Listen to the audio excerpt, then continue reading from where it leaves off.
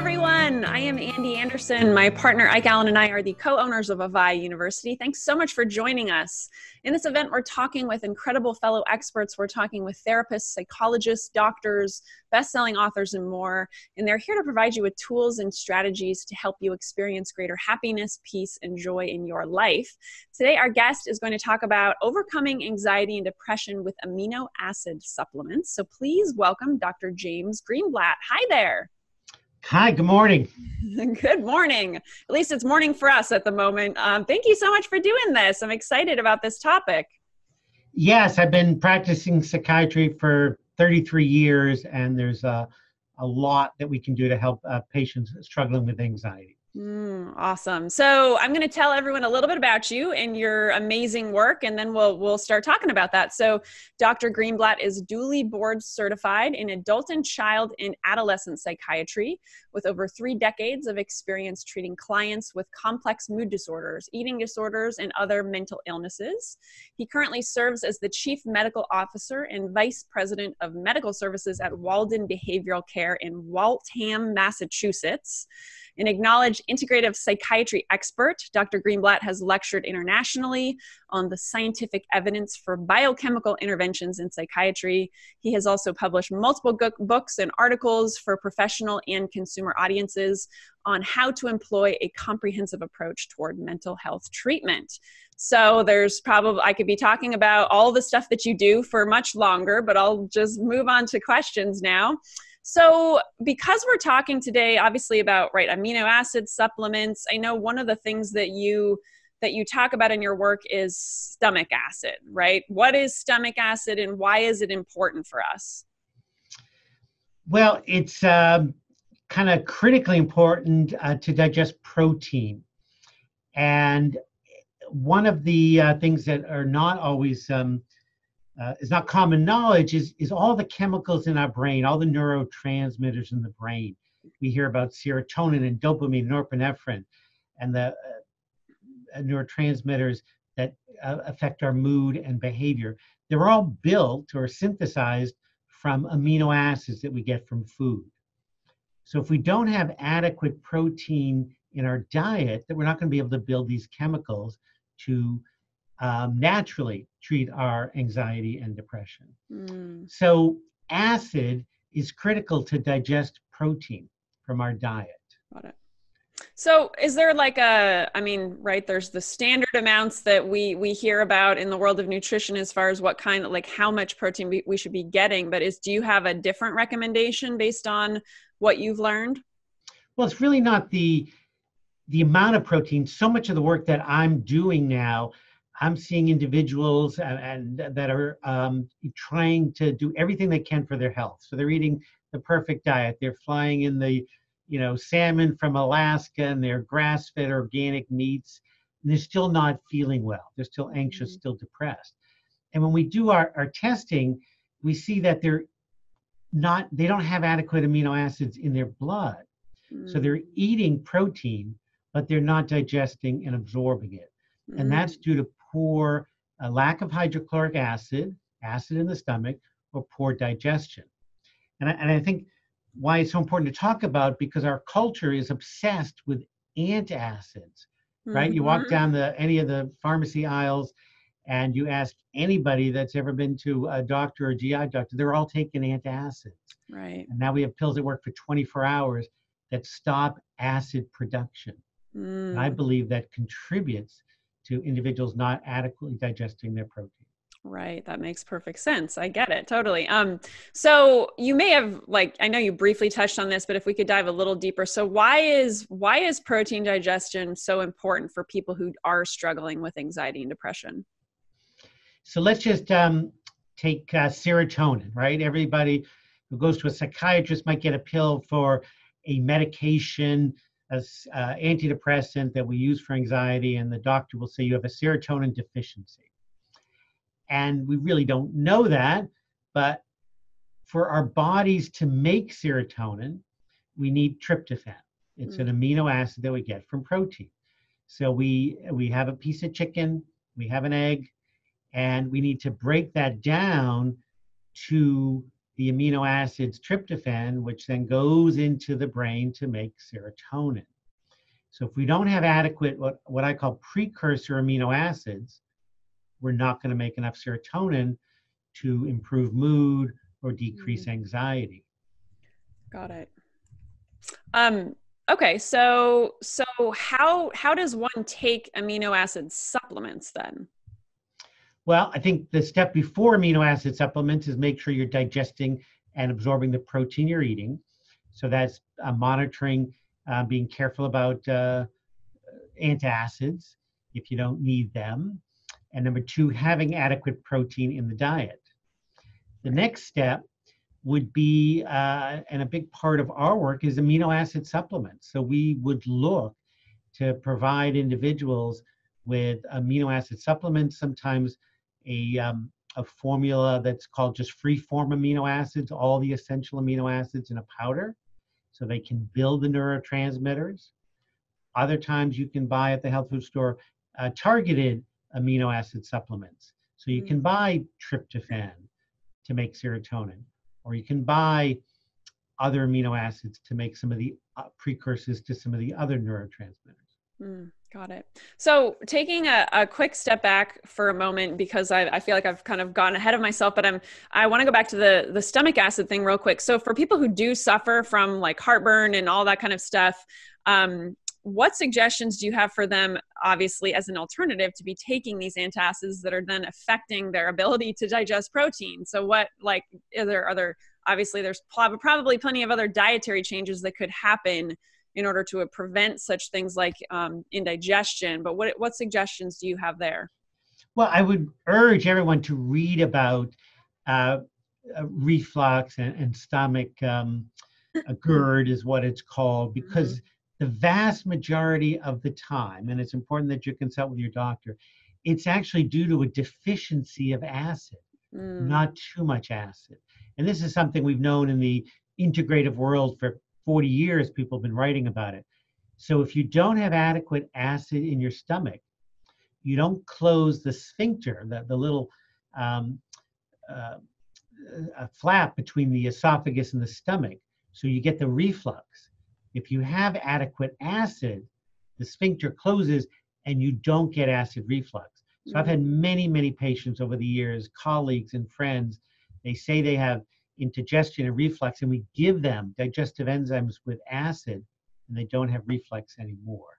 So it's really important that individuals understand sometimes they have acid reflux because they have a deficiency of acid in the stomach. Yes, I don't know if you knew this about me, but I went and did my master's in nutrition at Bastyr University, which is a naturopathic medicine school. So yes.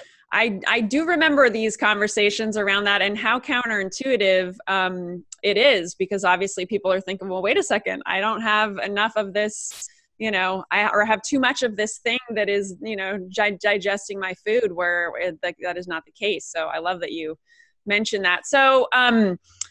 So let's see, how about different, what kinds of proteins?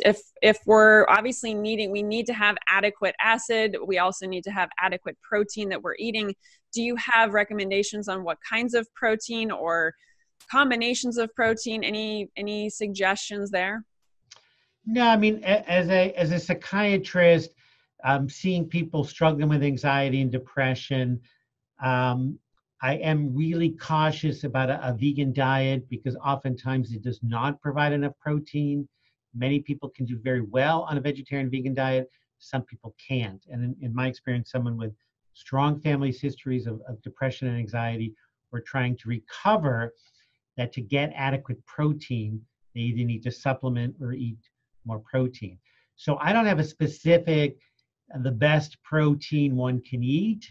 I think, again, it really focuses on the highest quality foods with the ability to digest and absorb that with adequate digestive enzymes and acid. Got it. So do you see more people struggle? I mean, is there scientific studies or whatever linked to the vegan diet and more of that anxiety and depression? I mean, I don't know much about that. Well, certainly, I also treat eating disorders. It's a large part of our practice during the day and run an eating disorder hospital, and there's a clear link between a vegan vegetarian diet and the onset of eating disorders and poor recovery from eating disorders. And again, most of what we're understanding in terms of mental illness and mental health, there's a genetic vulnerability. Doesn't mean genes cause it, but it contributes to that vulnerability. And many individuals, particularly our adolescents, which I'm most concerned about, their vegan diets are not healthy, diets. They're just Yeah. avoiding meat. So they're not getting adequate zinc and B12 or protein. So I just think it's really careful to understand that a vegetarian vegan diet, you need to make sure you're meeting with a dietitian or understand nutrition enough to get the nutrients and protein that you need.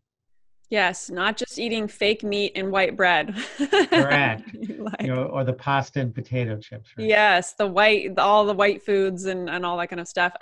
So could you dive a little deeper into I guess amino acids, neurotransmitters as it relates to anxiety and depression? Like, what's the difference? What do we need for helping someone with anxiety versus depression? Are they just one and the same as far as that goes? Could you talk a little bit about that? Sure. I think the core of the work that we do, called integrative psychiatry, is the concept of biochemical individuality. Everybody's different. So we might see 5 patients the same age presenting with anxiety, and one patient might have the problem I discussed, eating perfect diet, but have low levels of amino acids. So we need to give them digestive enzymes and amino acids. Someone else might have a B12 deficiency. Someone else might have a zinc deficiency. You need the trace mineral zinc to make hydrochloric acid. So we see a lot of individuals with anxiety and depression that have a zinc deficiency. Zinc, again, is in animal products, and there's lots of factors in our environment where we're kind of decreasing our ability to absorb zinc. So we have multiple nutritional deficiencies associated with our ability to make these neurotransmitter chemicals in the brain.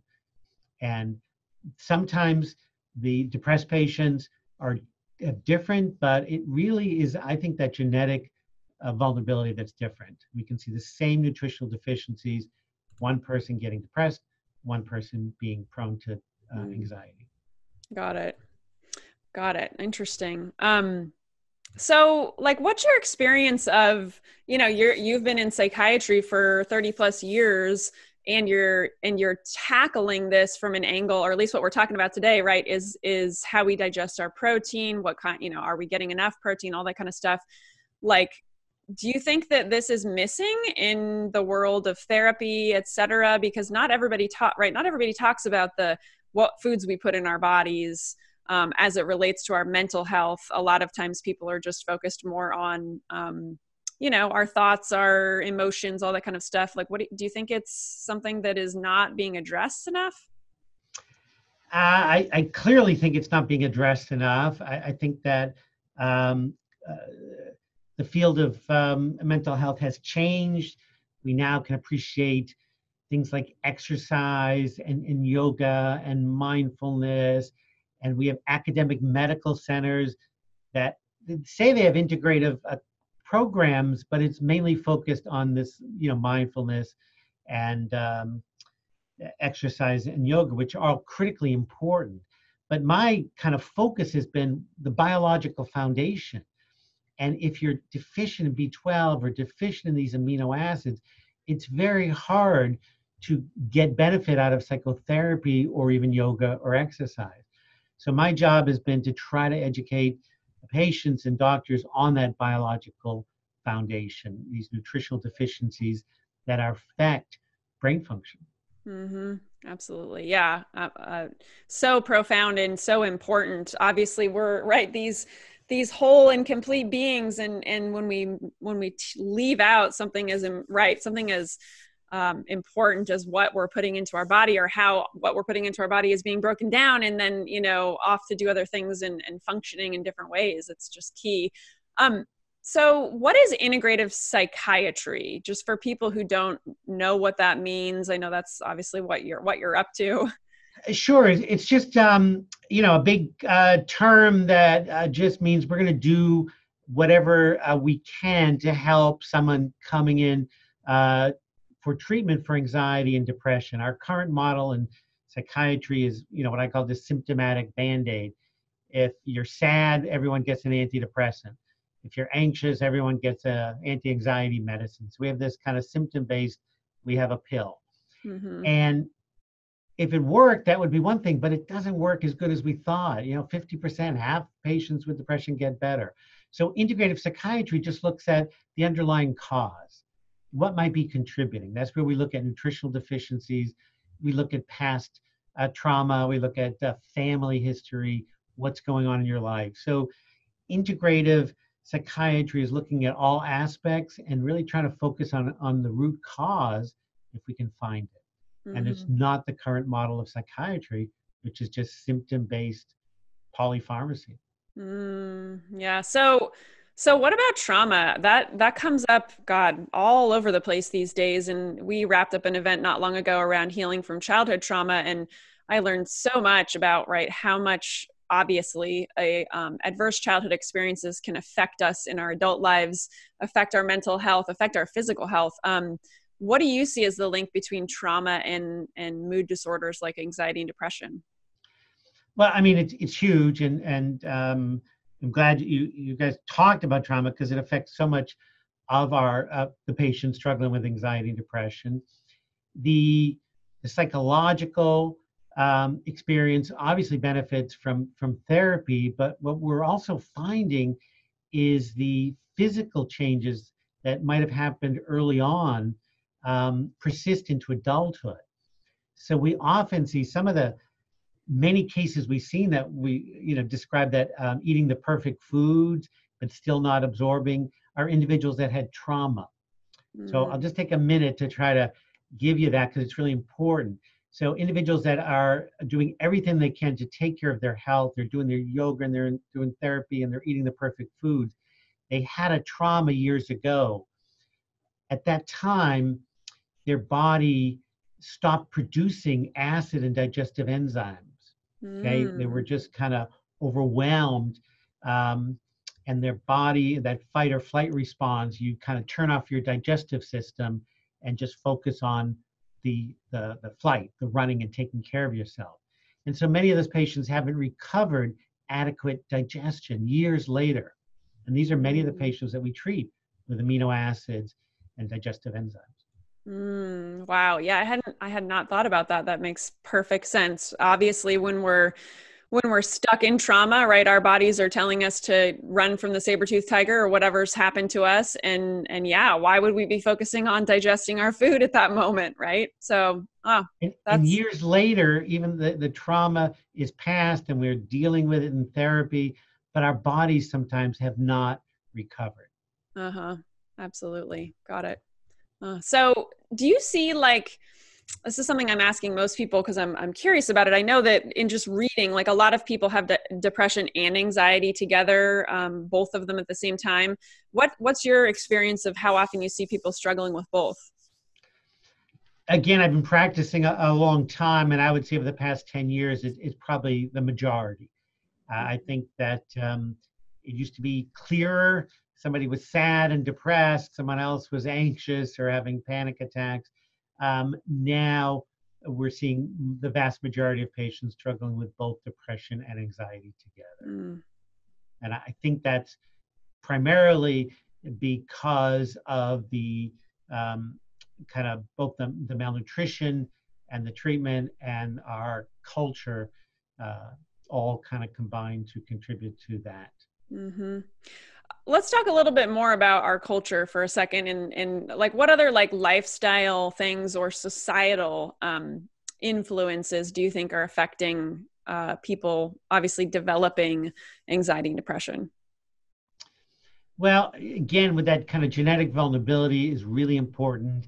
And then so much of our culture now is trying to be perfect. And the perfect diet, the perfect job, the perfect spouse, the perfect exercise routine.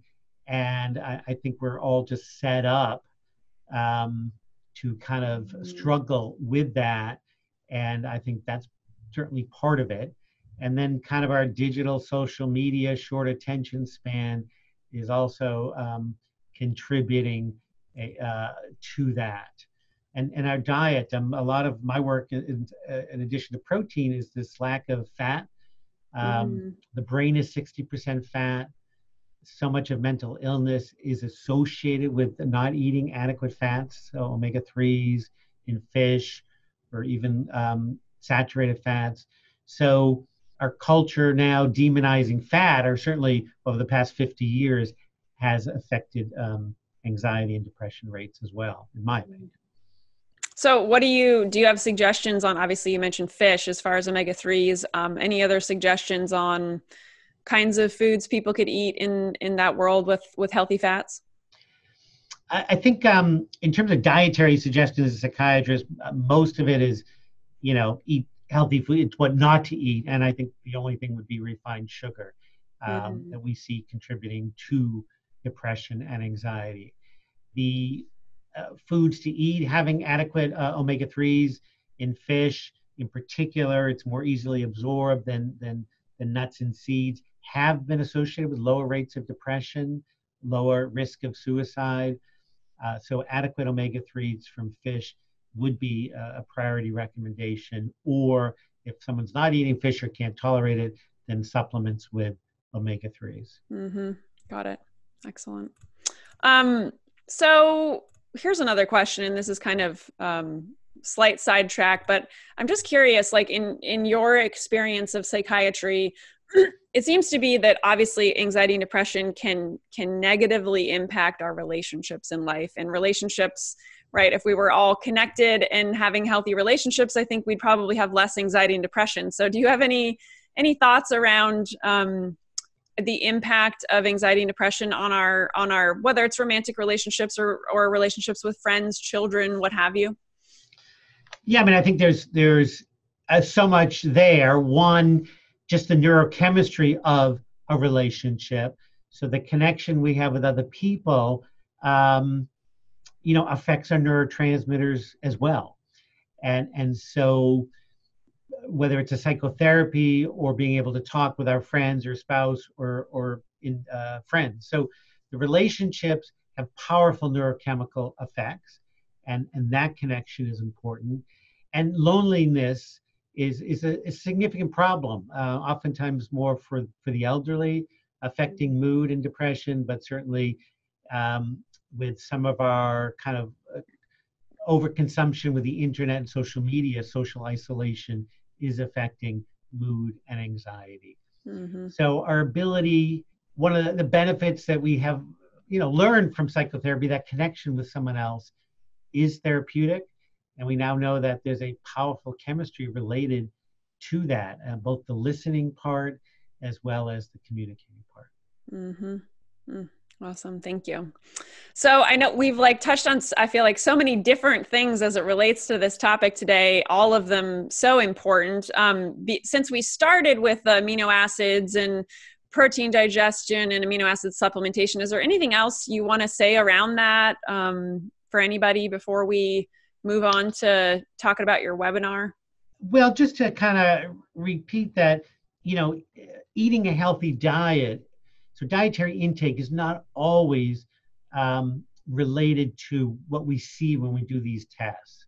So I think it's important if someone is struggling with anxiety or depression to see a functional or integrative medicine person to see if they are absorbing the nutrients they're getting and the high quality diet that they're spending the extra money for. So if they're struggling for anxiety, depression, to make sure they're absorbing the nutrients, and because it's easily treated. So I think that's a really important message. How is that? How is malabsorption treated then? Well, we would find out the cause. It could be celiac disease that could contribute to it, untreated. Some of the first symptoms of celiac disease could be depression and anxiety. People think you have to have GI problems. And then we would use the digestive enzymes with hydrochloric acid, and we would provide amino acid supplements. And within a couple of months, people feel dramatically better, oftentimes without medication. Got it. Awesome. Thank you. I appreciate you wrapping that all together, and so people can, take this at many different angles.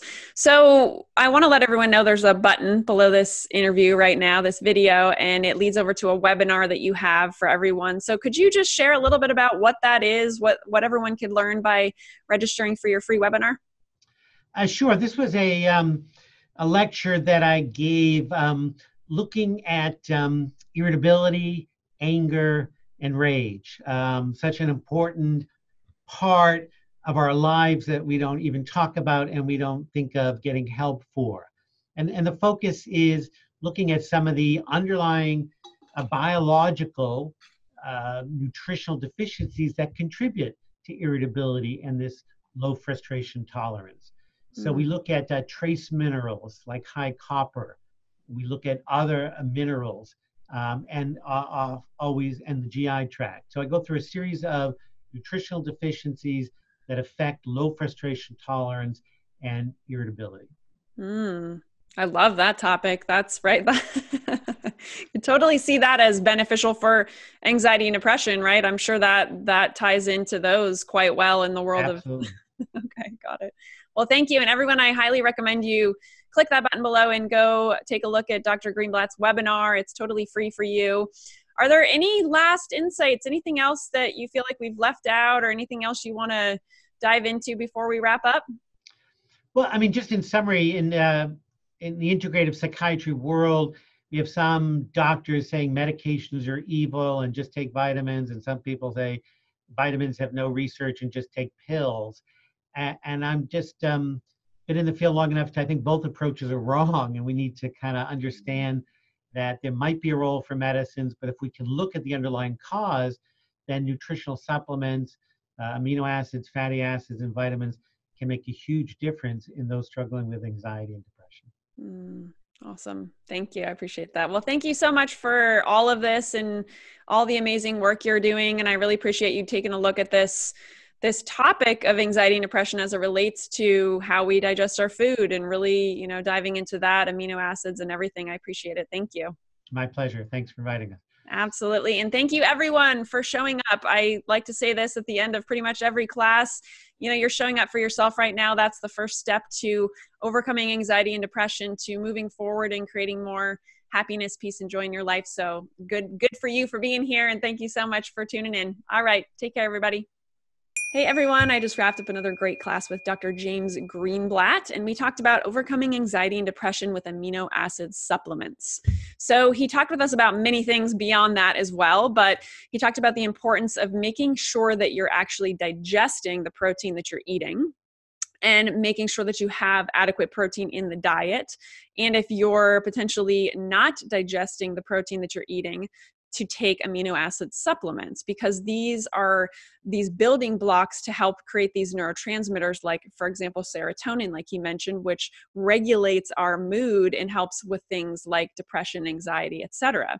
So overall, his overall take on all of this is he practices integrative psychiatry, which ultimately looks at the underlying cause of why it is that you're suffering from anxiety, why it is that you might be suffering from depression, and takes a look at it from that root cause, as opposed to ultimately just putting a Band-Aid over something and not taking a look at what caused that wound in the first place. He also talked about trauma. Speaking of underlying causes, trauma, when our bodies are naturally designed to, when we are at risk, of being hurt, harmed, what have you, our bodies go into this fight or flight state, right? And in that fight or flight state, our digestive system is not focused on digesting. We're focused on running or getting away from whatever scenario we're in and helping ourselves survive, right? We're working on surviving, not digesting our food.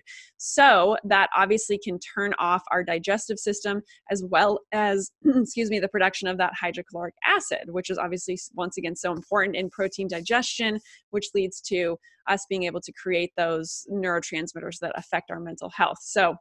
So that is one major underlying cause as he mentioned, of anxiety and depression. So if you've had things like trauma in your life. So one other thing I wanted to mention is that we talked really a little bit more about, right, the prevalence of anxiety and depression in our society today, in our culture today.